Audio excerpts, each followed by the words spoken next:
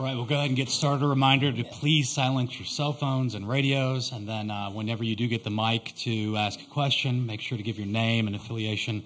Before doing that, we'll start with a statement from Florida State head coach Lonni Alameda, then go to questions to the players, then dismiss the players, then go back to questions for Coach Alameda. So go ahead with your statement. Wow, just what a great ball game. Washington's a great ball club. Knew it was going to be gritty. That was so much fun to be a part of, and of course on the winning side of it is super fun, but couldn't be more proud of our team and the fight. Kat's been a rock star for us, and to see the momentum building in the defense, make some incredible plays is just so inspiring and motivating, so really proud of them. Questions for players? We'll go front row on the right here. Brett Nevitt, Noles 247. For any of the players, Josie's a walking highlight reel, it seems like. Just, does it ever surprise you anymore when she makes plays like that, or is it just kind of the norm now? We can start with Kalei on the end and come this way if you like. I would say definitely normal now. Josie makes those in practice and as we can see on the field too, and it's great to see her on the biggest stage making those same plays. I would say personally in that situation, I've seen it so many times. Not like I would have been disappointed if she didn't make it, but I knew she was going to make it, so I was like, throw it to me, like we got to get the double play here. So, I think it's pretty cool that that's like a routine for her, and then we kind of are on to the next play, like how to get the momentum there was huge. Yeah, Josie's just so athletic. That's just pure athleticism, like for her to get up that high and then to have the wherewithal to throw it to second base and get the double play. She's just incredible athlete, great teammate, definitely has a great softball IQ, and I have just so much trust in her playing. More questions for players? Front row right again. Devyn, after their inning in the sixth and you leading it off, just how big was it to get on base there and just try to make something happen to get an insurance run? Yeah, we talk about momentum a lot, and I think we really felt like the momentum was kind of swaying to their side. So just going up there and having a team at bat, we weren't adjusting great, like me included, and so just really trying to get a good pitch and get on top of something because I know my speed plays, and being out there for my team, just really wanted to get an extra insurance run. Kat was pitching a great game, but we know that they're going to come up and battle. That's who they are, so it was pretty cool. Kat, it just seems like when teams get runners on base, it seems like you take your game to another level. Just what is it about those big moments that allows you to do that? I think, for one, just being a ground ball pitcher and knowing that I'm always one pitch away from a double play, and then also just relying on my team, relying on my defense, and then just relying on the experience that I've had for 5 years, all of the mental game that we work on, the long days at practice, just everything that we put in is why we do what we do, so we can succeed here. So just having trust in that and then just focusing on executing one pitch. More questions for players in the room? Okay, we've got two from Zoom. Go to Jack Williams on Zoom. Jack. I think he's muted still.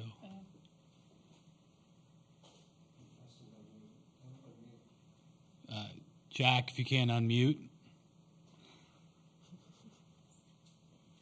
All right, do we want to try Hassan Kasim instead on Zoom? Zoom's not working. I don't get reception down here either. It shows he's talking, I think.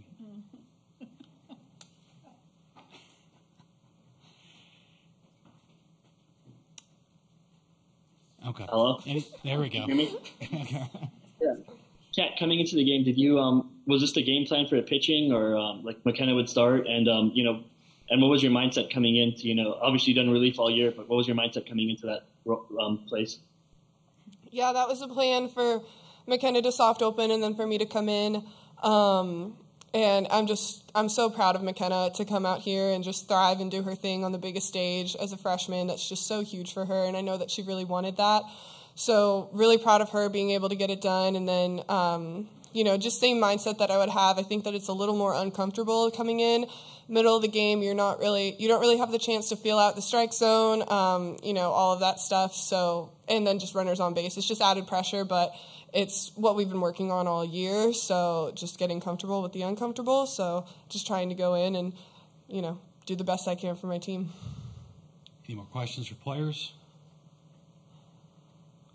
Jack Williams is on Zoom, so we'll go to try him. Jack Williams from the Tallahassee Democrats. Sorry, I'm on Zoom on my phone, so I'm still figuring this out. Devyn, question for you. I heard from Coach that, you didn't want to step foot on the field when you guys made the trip out to Oklahoma. Tonight you had that big, just had a big night in general. Do you feel like, the karma, the superstitions played off a little bit here tonight for you?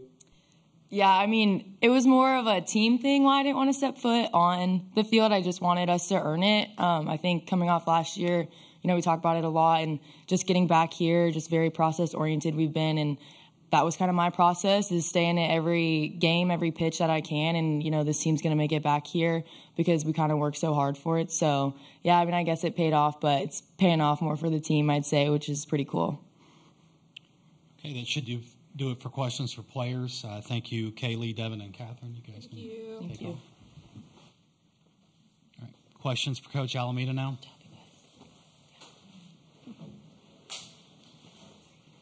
Front row. Vinny Speziali, The Daily. You seem to have defensive players make incredible plays against Washington whenever you play them. If you recall a defensive play in 2018, if you recall it now, is there just some sort of inspirational speech you give to your players anytime you play Washington? No, they're a very athletic ball club too, though. So, no, we and there's something about we're so far away from the pack, but we have such good rivalry games against Washington and UCLA, and it's been fun to match up some of the greats. And, I think that our left side has definitely, they have a lot of short gamers and a lot of kids that, kind of slap. So it gives us the opportunity to maybe cheat a little bit in some of those. And that's a little bit what Jesse did in the situation in the World Series, or in the National Championship Series. But, yeah, no, it's not an inspirational speech at all. Josie's for sure. Right, front row right here. Coach, this postseason, it seems like every time you guys score, you respond with a shutdown inning, and every time the opponent scores, you guys respond by scoring yourself. Just what is it about this team that allows them to kind of control those swings in the game? I think it's your entire season.